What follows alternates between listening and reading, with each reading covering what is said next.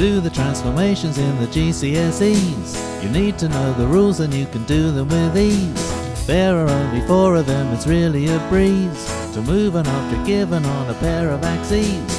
You'll find out how to do them if you listen to me. So the things you need to know are these: reflections, flip over in the mirror, rotations, spin around the center, translations, move up or down and sideways, enlargements get bigger or smaller.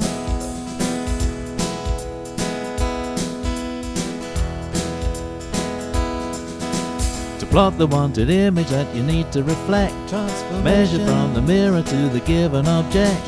The 3 things for rotation that you need to collect. The center of rotation is one thing you'd expect.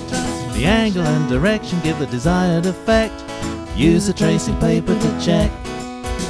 Reflections, flip over in the mirror, rotations, spin around the center, translations, move up or down and sideways, enlargements get bigger or smaller.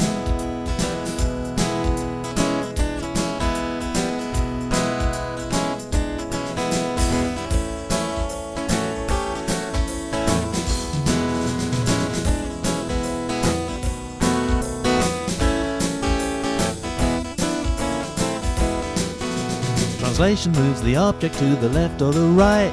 It may go up and down to a different height. The last one is enlargement, and to do it just right, the center of enlargement is the first thing to sight. Then knowing the scale factor, draw the image. It might be larger or smaller despite the word enlargement. Reflections, flip over in the mirror, rotations, spin around the center, translations, move up or down and sideways, enlargements get bigger or smaller.